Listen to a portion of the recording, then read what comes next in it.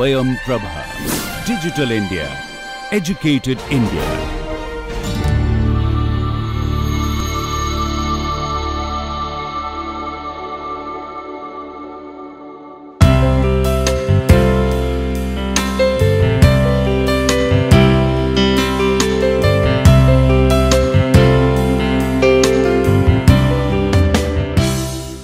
Good morning.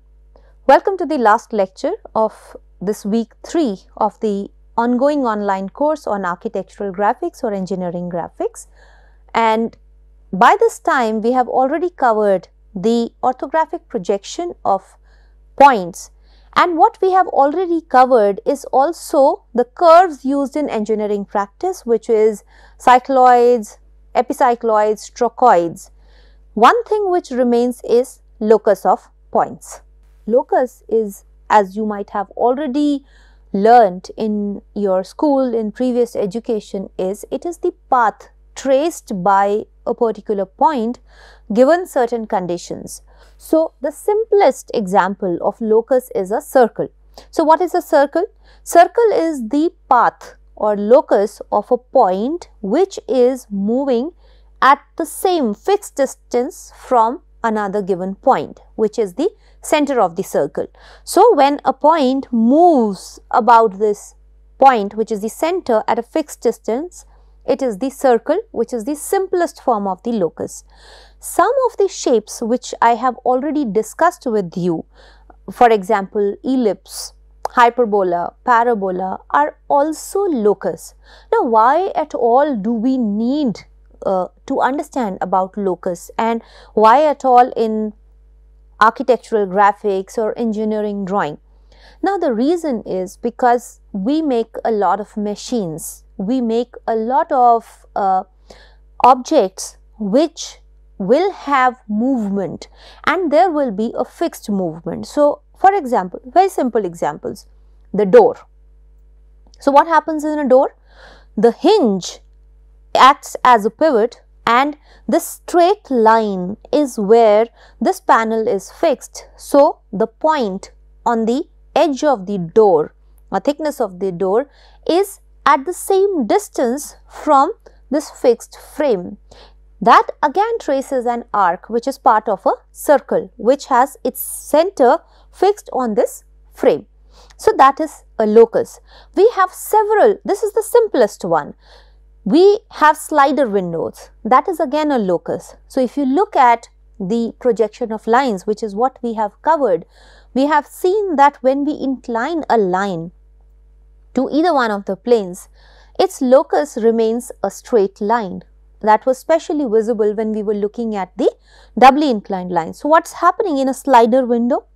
That its locus, its distance from the two fixed rails, that remains the same, and that is how it moves, and it is a movement which is in one single plane. There could be complicated locus also, where the plane of movement of this object may change as well. That is what we would need. And why do we need this in orthographic projections or engineering drawing is because when we are designing these machines, when we have to say design combustion, an internal combustion engine. Now how will the piston move?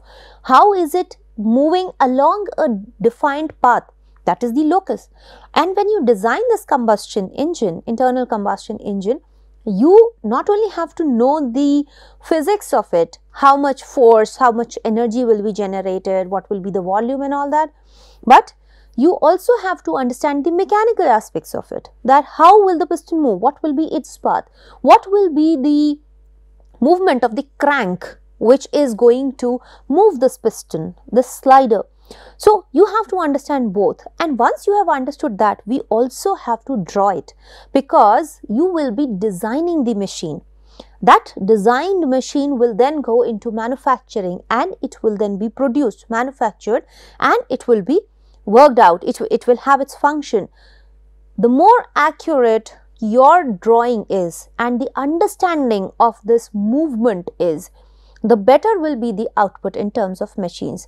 That is why we need to understand about the locus. There are a variety of locus, but here in this lecture, as part of this course, we will be understanding about the very few simple locus. There is no limit to what all possibilities are there. You can understand them. I am sure you must be watching some of the series which is available on Nat Geo and a lot of other channels where they talk about food factories, the huge food factories and various other factories. Now, all that you see there is how these machines are working, and these machines are nothing but they are complicated movements of different parts. How one machine picks up an object from this point and puts it to the other and it is always a repeated motion, which implies that there is always a locus which is there. The part of the machine moves along that locus and it keeps repeating. The speed of it, how fast, how slow, at what appropriate time, and then interconnection of various different locuses, what you will ultimately be doing, it will be leading to. But I will start with the simple locus here. Circle is one. The other, which we have already talked about, is a parabola. Now, what is a parabola? Parabola is the locus of a point which is equidistant, which means at the same distance from a fixed line and a fixed point. So, this is the fixed point which is called the focus of the parabola, and this fixed line is called the directrix of this parabola. Now, the path, the locus of this point which is at equidistance from these two is parabola. So, what we are doing here is, the first thing that you do is locate the vertex, which is what we have also seen in the geometric construction sometime.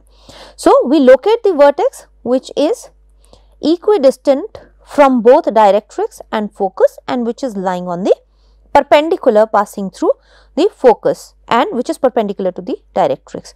Now, what we have to do? We have to trace different points which are equidistant from the focus and the directrix, and we have already seen the process, the mechanism of drawing it.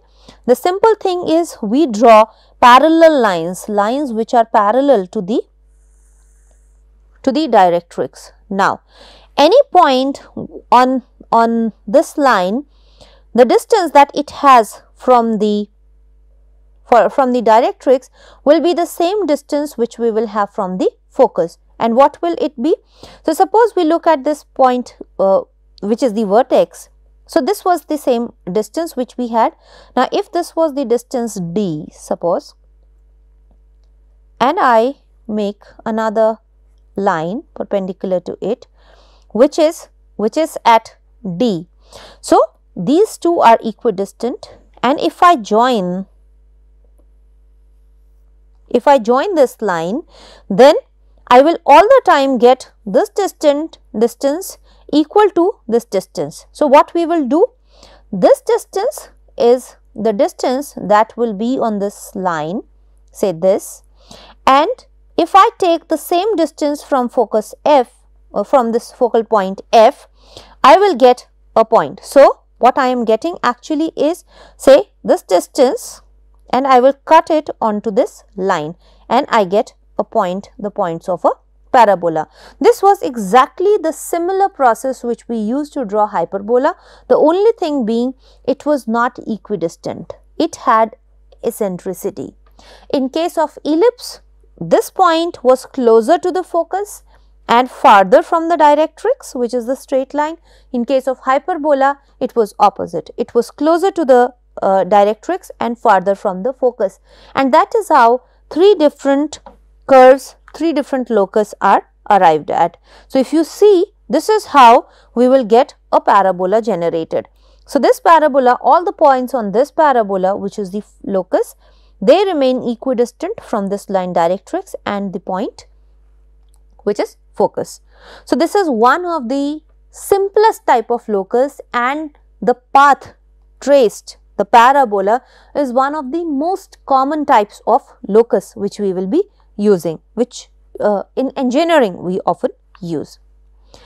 Another type of locus is where we have a point, the locus of the point, which is equidistant from a fixed circle. So, instead of a line, it is equidistant from a circle and a fixed point.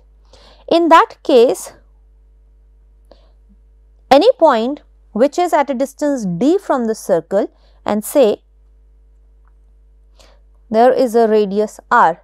So, the point will be at a distance d from the circle and d plus r from the center. It will always be through the center that this distance will be measured, perpendicular to the circle. So, what do we do here is very simply to draw it. If you look at the construction procedure, we will draw concentric circles. So, we draw several concentric circles with the same center O. So, the center remains the same and we draw several concentric circles. Now, what happens? In this case, this distance is d and from the center it is d plus r, and from this point it is d. This is the vertex. Now, the next point, say anywhere. So, if I take a distance of any distance, say d1. So, when I take d1, so if this is d1, if I mark d1, from the next distance that I will be marking will be from the center of this circle, which will be r plus d1. That is the next point. Say this is again here, symmetric here. So, this is r plus d1. Next, I choose any distance d2, which is here. So, this is d2. The distance from the center will be r plus d2, and I keep getting these points as a distance of d plus r from the point d nth plus r, which is constant, fixed, which is the radius of the circle, from the center of the circle, and from this point it will only be this distance dn, which is the nth distance. We could vary, and in this manner we will get this curve. Now, this is also a very commonly used mechanism in the movement of machines, the parts of movement of parts of machine, not holistically. So, this is another commonly used locus. The next is when we have a point which is equidistant from a fixed circle and a straight line.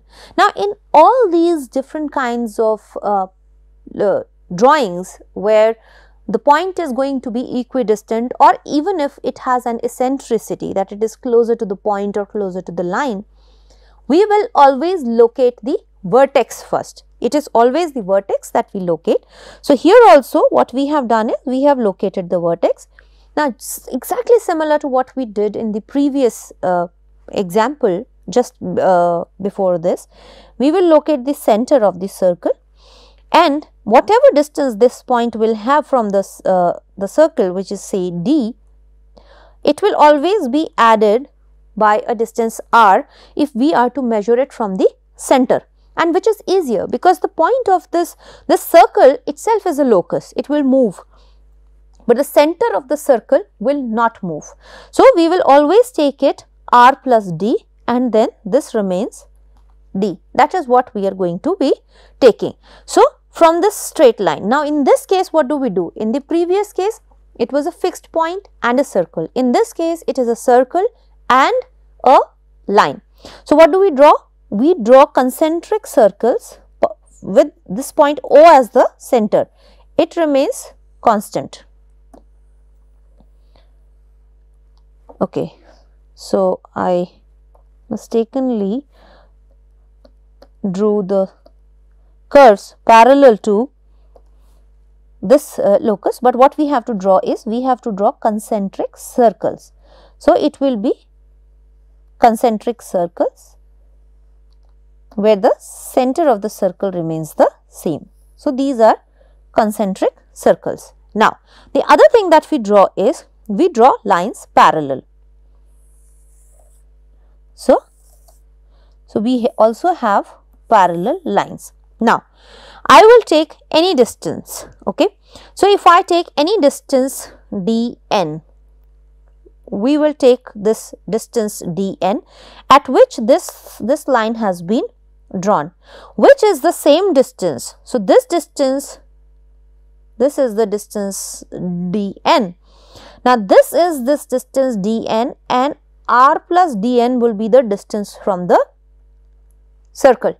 So I will draw a circle of radius r plus dn, and wherever the circle intersects this line at a distance dn will be the point on this locus. Similarly, you have say dn1.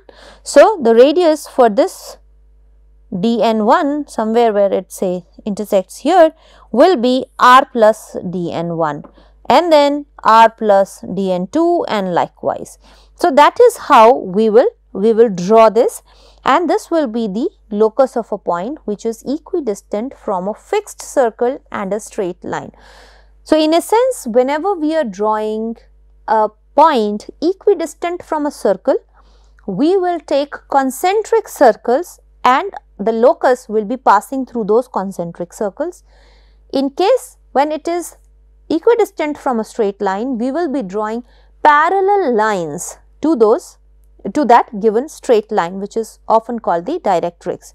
So that is again one of the fundamentals, which is if the locus of a point which is equidistant from a straight line will always be a line which is parallel to the given line. In case this line is a curve, it is not a straight line, in that case the locus of a point which is equidistant from this curve will be a concentric curve having the same center. These two are basics which we have to remember, and then with the help of these, by drawing concentric circles or parallel lines, we should be able to achieve any given condition which is incorporating some given distance from a fixed circle and a fixed straight line. So there is another one which is quite interesting, where the point is equidistant from two circles, and that generates a very different curve altogether. Now in that case, what will happen? If you remember what I have just told, that we will be drawing concentric circles to both these circles, the given circles, okay, and then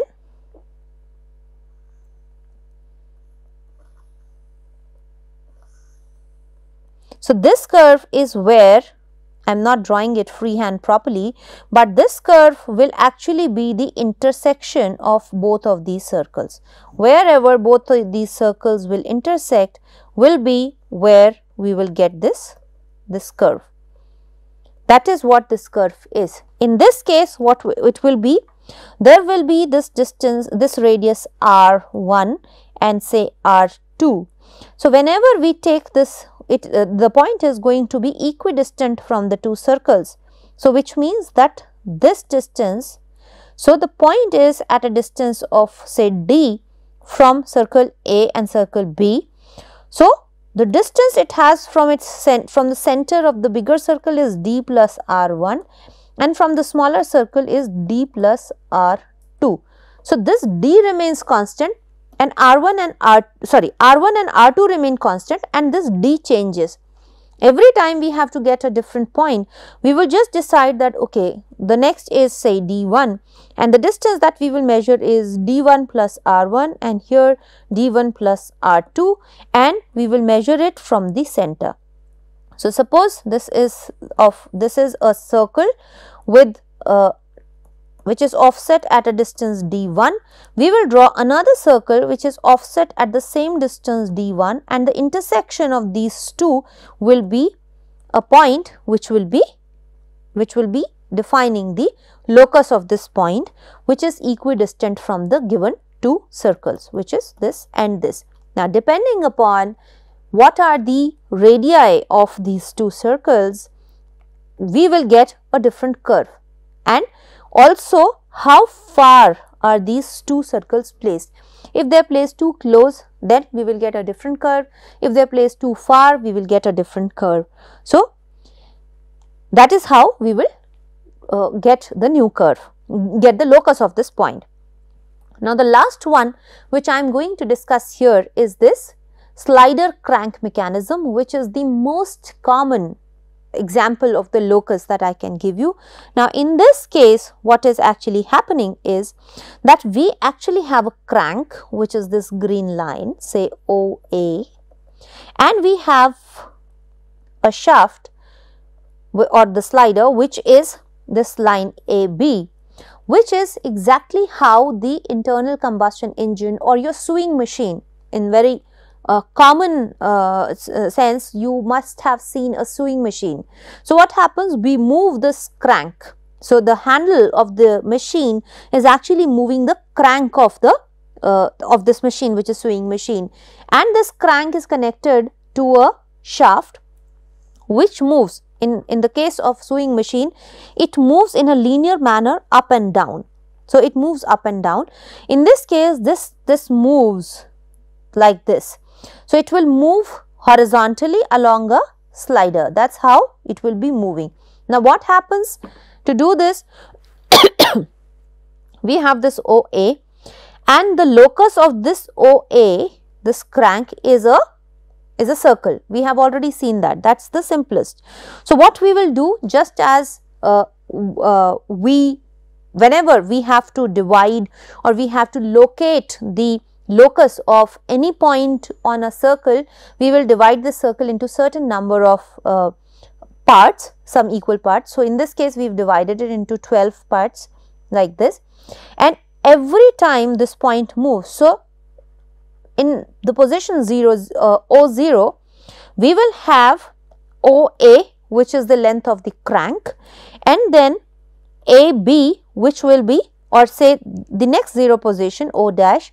So, 0, 0 dash will be equal to AB, which is fixed. So, this is the extreme position of this shaft AB, and when it goes back here, so this OA remains the same and AB is what comes back as this. So, this will be the point 6 dash.